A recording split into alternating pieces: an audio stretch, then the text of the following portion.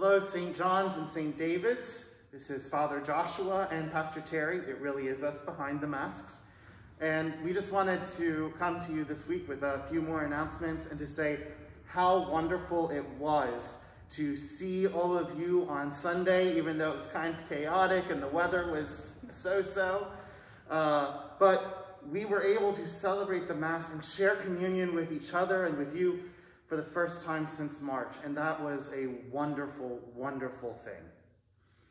Such a huge blessing that we were together, and we are positively grateful that everybody who came with a mask, and we didn't have to fuss with anyone or them fuss with us about it. So thank you very much for taking into consideration the safety for yourself and others.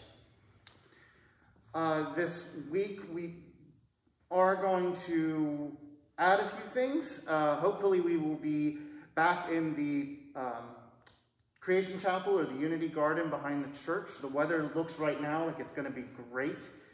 And there are circles painted on the grass, and these are 6 feet apart from each other. So this is where your household will go into one of these circles and stay, kind of spread us out and feel a little bit more like we are in church than across the parking lot, although that was wonderful. With that, there are a few things that we want to, what's the word I'm looking for, to reassess. And one of those is signing in. This is something that the health department requires of us and the diocese requires of us so that we know who is there if somebody were to get sick or to find out that they were COVID positive and had attended service with us. It's just important that we all know and can be tested if that is necessary. So that is why we sign in. That information does not go anywhere else unless that comes up. And my mask keeps falling down.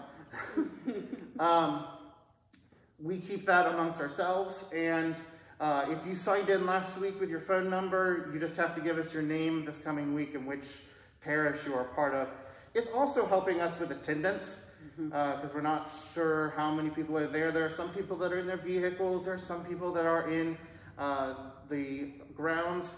This just makes things easier for everybody. So please, please, please sign in when you get to service. This will make things go much smoother. Along with that, we're going to work on improving our safety from COVID. And one of the things that we learned this week, we talked with the Elkhart County Health Department and with the bishop about this. The expectation is that we wear a mask that fits over our nose and mouth and snugly to our faces. So Joshua's, I wore the disposable one on Sunday because I feel like you can hear me better with it, but I do wear a cloth one most of the time. We have extra, so if you don't have one that you like, you can come. One of Joshua's parents' neighbors? Yeah, a friend of the family. Friend of the family made a bunch, so we have plenty to share. We know it's not comfortable, but we really want to make sure that no one gets sick because we're meeting together, because that would really dampen the blessing that we're receiving when we get communion and spend time together. So please help us out by wearing a mask that fits tightly to your face. We have adult sizes and children's sizes for ages 2 to 10 as well. That's the recommendation. And the children's sizes have like Mickey Mouse and Winnie the Pooh, and they're really great. So they can be fashionable. This can just be your Sunday going to church mask. Like your Sunday dress. Yeah, not like your Sunday dress.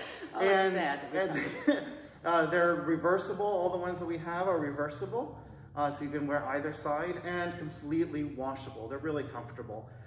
This does kind of knock out, in our talks with the health department, face shields that some of us have, and also the kind of chin shield that just, it's clear plastic and it comes up to your nose. It does not seal over your nose. And in our talks with the health department, this is not the best for our safety, especially when we're in a large group. And we are taking a risk coming to you with the Blessed Sacrament. So for the sake of others and for everybody else, we ask that you wear one that covers your nose and your mouth. And as we said, we have those for you. Put on your Sunday best. And then another just announcement, upcoming announcement we're planning on, meeting outside, weather holding out for the foreseeable future, and coming up the first Sunday in October, we're going to have our regular Mass, but we're adding in the blessing of the animals. So it's bring your pet to church day, which we couldn't do if we were inside. No. So the carpet's too nice, but the grass will be fine. The grass will be fine, yeah. So that's the first Sunday in October, October 4th. We will have the blessing of the animals. So looking forward to that as well. So thank you for joining us for worship this coming Sunday and for being considerate and caring for each other. We'll see you Sunday. Wave.